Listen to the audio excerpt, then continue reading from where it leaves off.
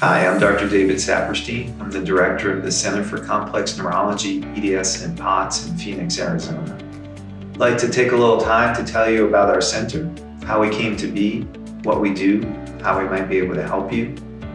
I'm a neurologist. I've been in practice for over 20 years, and I've worked in different settings.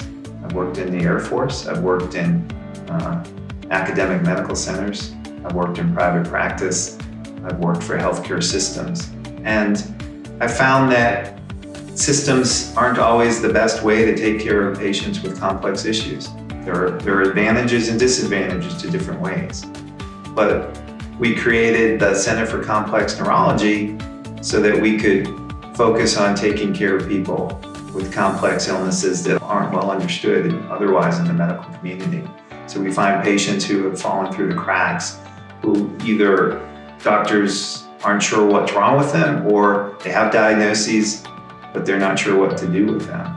So we focus on complex conditions, especially EDS, POTS, other autonomic disorders, and mast cell activation syndrome and other related conditions. I work with 2 physician assistants who have been trained by me and work closely with me, and we work very hard to help diagnose and manage people with these conditions. What we do mostly is spend a lot of time, and that's what it takes to help. So we need a new appointment, maybe an hour and a half. We need that time to tease out what's been going on, what's been done, and to explain to you what the next steps are.